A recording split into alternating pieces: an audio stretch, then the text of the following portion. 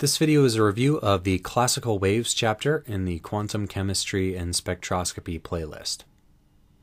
So we start with the classical wave equation, the equation that says that for a given amplitude of a wave, u, which is a function of position and time, that the second partial derivative with respect to space is equal to 1 over the velocity squared times the second partial derivative with respect to time. So any function for which this is true can be a classical wave. We go about solving this by assuming separation of variables, that we can separate this into a function of space and a function of time, which we can solve separately. We then apply this to the specific case of a vibrating string, where its ends are clamped down at u equals 0, at x equals 0, and x equals L.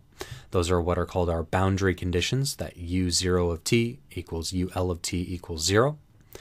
And the solution we get there is that we get a combination of what are called standing waves, where our function in time is a cosine. We have a magnitude or amplitude a sub n, cosine n pi vt over L, plus a phase factor phi n.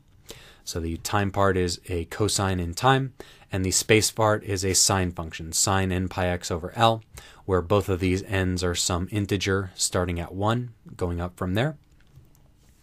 So every n we go up, we introduce another half sine wave in time, with each of the higher energy waves moving around faster in time.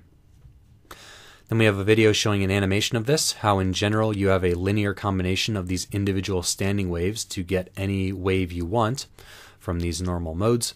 And with the correct choice of amplitude and phase factor, we can represent any function with the correct boundary conditions obeyed. So this is the review of the Classical Waves chapter, linked to each individual video in the on-screen annotations and in the description.